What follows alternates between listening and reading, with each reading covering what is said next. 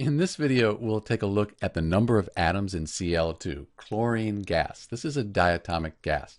So first off, you won't have just chlorine by itself. It'll always be Cl2. Now, of course, you could have something like HCl with just one chlorine, but that's because the chlorine is bonded to the hydrogen. If it's just by itself, it's going to be Cl2. So for chlorine gas, the Cl2 here, we have 2 atoms. Sometimes you're asked to figure out the number of atoms for something like chlorine gas, and you want to know how many atoms are in 1 mole of Cl2.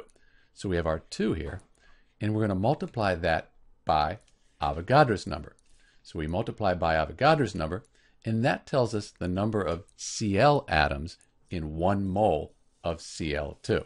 So we have 12.04 times 10 to the 23rd chlorine atoms in 1 mole of chlorine gas.